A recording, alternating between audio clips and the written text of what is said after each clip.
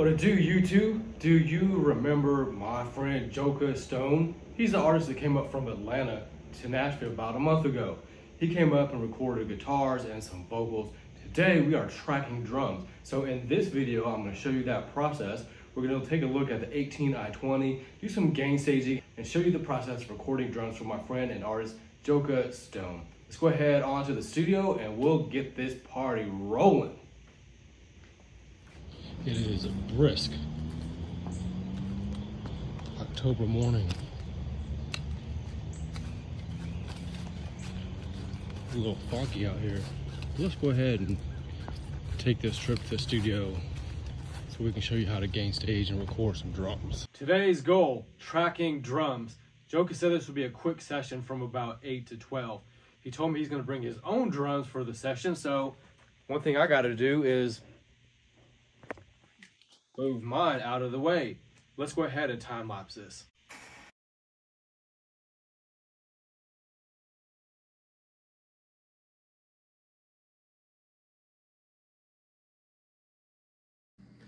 Coffee. Joca brought me this pumpkin latte thing. You know, it's that time of year. You know what I'm missing in my life? I need me a basic white girl. Okay, not to get all funny and stuff like that, but it's just a term and a saying, but I do need a lady in my life. Let's get back to the video.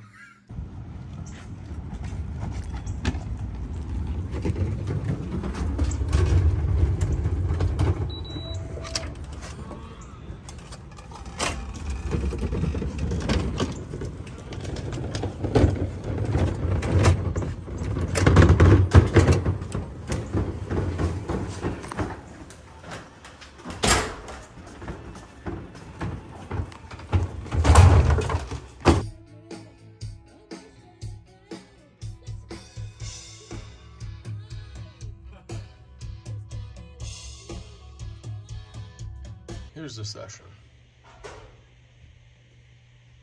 We got the Sennheiser we're using on the kick in. So we're putting the 57 on the snare. So we ran into a problem. We're tightening my snare mic. He was pointing up.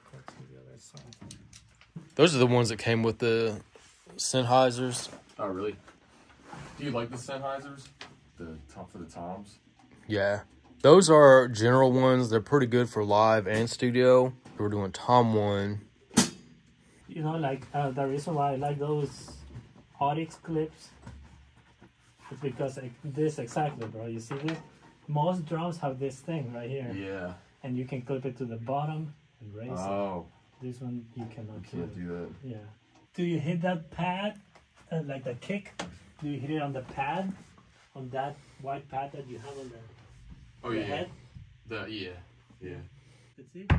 Yeah, let's see. The cheapest in-ears money can buy. Skull Candy headphones. Yeah, I mean, those are great, bro. Dude, they're like 12 bucks, but they're amazing on the sound. Favorite brand of drumsticks. What do you use?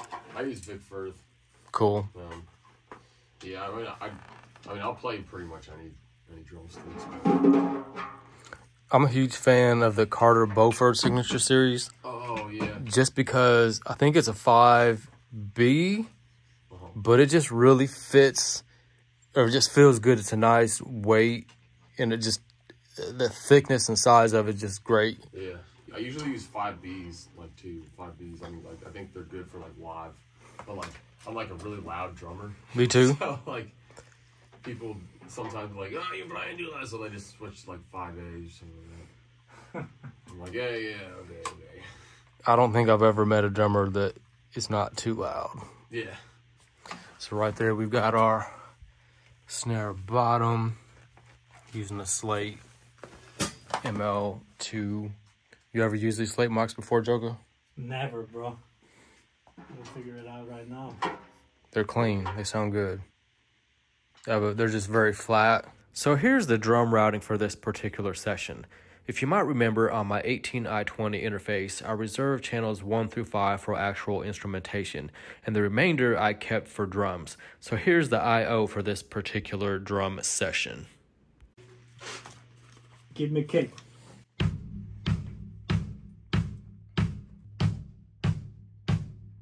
Ready? Yeah. All right, let me see. The process of gain staging can be a quite interesting and tricky one, especially when it comes to recording instrumentation such as drums, as there are so many moving parts and your drummer may be quite dynamic. Some engineers will mention that -12 is a good spot to be, some will say -18.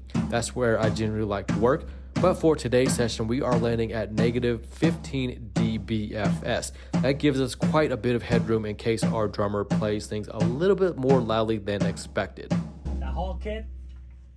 To make things as simple as possible to understand, when you're gain staging, basically turn your gain knob up until you see your signal in the green just peaking that yellow mark. That is optimal gain staging. All right, give me the whole kit again, bro.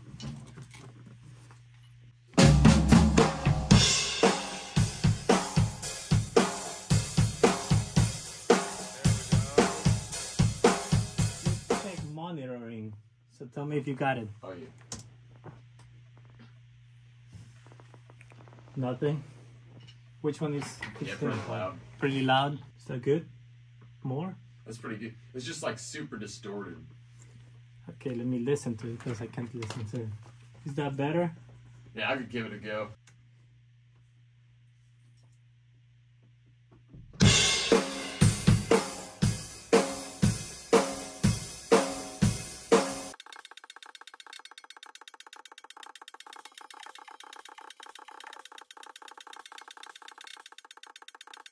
We're gonna do a new playlist. Yeah. All right, so this is the real thing now, bro. You got it. Let's go for it. Ready? Yeah. Do you need any pointers? Do you understand my hand gestures, kind of? Yeah, I got it. Yeah. So just start, and then when I do this, let it ring. Let it ring at the end. Yeah. So that we can get that ring right Sounds there. good. All right, got it.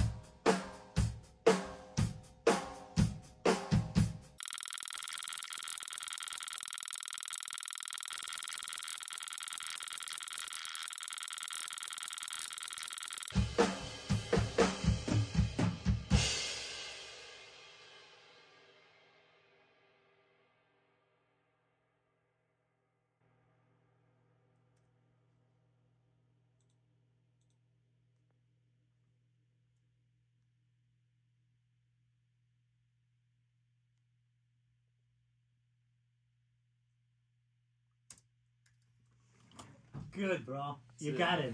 It's there. Perfect. Sick. All right. Any questions? I don't think so. I want to give you another pointer. I have one question. Yeah. How did you guys just become so fucking awesome at this? No, that was sick. That was a good take. Yeah, that was a good Smooth, one, felt good, on point, hitting hard. bro. Yeah, so you got it, bro. So yeah, I want to make it even more even. So right here.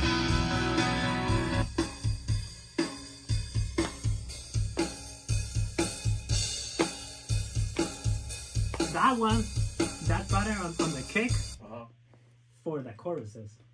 Oh, okay. Okay, can you do that one? For the chorus, so do you want it still in that part or no? Yeah, exactly. The ending was perfect. Alright, sick. Yeah. So you want the... Because I noticed that he was doing the, in the choruses, like the first time it was put, like the first kick pattern was just like, doom, doom, doom, doom, doom. It was like that. It was like straight, and then the second time it was like doom, doom, doom, doom, doom, doom, doom. It was like that. Okay. Okay, so do you want it just like the whole chorus? no, let's do it just like that. And I have an idea. All right. Like I got an idea now. I see. It's because I don't remember. These sessions were back from the day, you know. Oh. And these sessions, we would like the way I would structure them. It's like I got the track, but I also have the arrangement ready. I don't remember the arrangement right now. Yeah. But we would play with the arrangement. That's why we did it like we did, you know. Holy shnikes, Batman! Look at this line to Starbucks. Testing out this 4K forward-facing camera and seeing how much of a scrub I am. So what's up, Joca? What up? Good? Yeah, I'm good. Yo, I need one of those, bro. We'll get you one. Yeah, man. We're gonna make. How much is that one, bro? This was the Pro Max 256. So this was like 1,300, I think. Yeah. It's worth it, but you know what? We're gonna make some good sales on this song that we're gonna be releasing. Nice. I don't know. We got some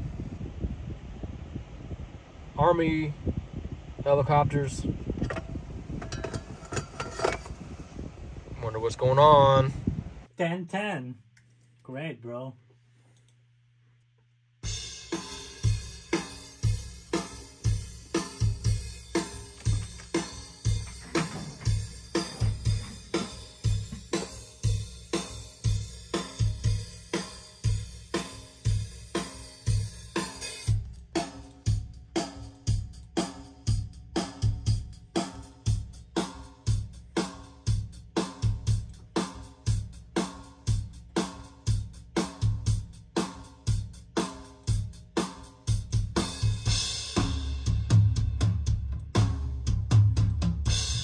Man, that sounds powerful.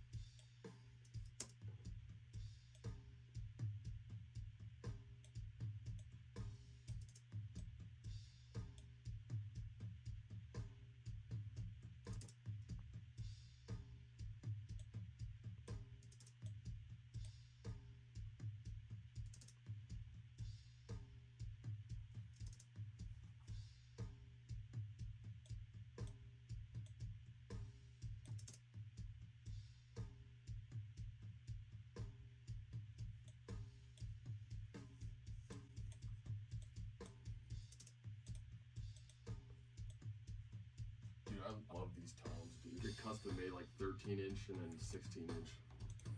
Just to be like, have like this massive kit. Do it. Bro, it sounds awesome, bro. They have so much body.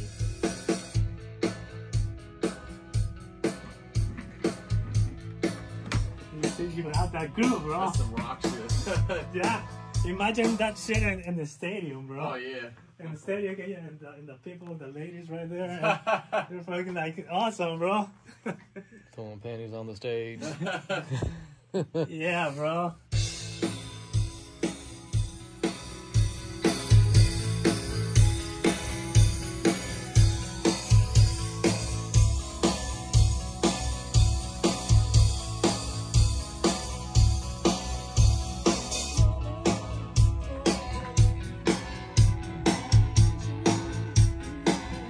Solid as hell, bro.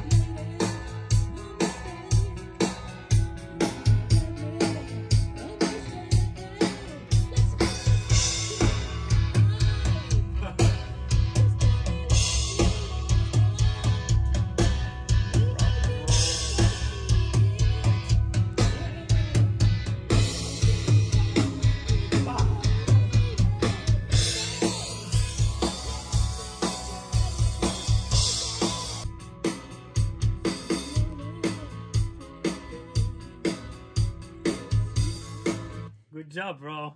Thank you. We got it, bro. All right. Now I gotta send this thing. That was quick. Yeah. Quick session, bro. We got that done in less than what? Less than an hour. Less than an hour. We set up, and then That's what happens when you work with pros.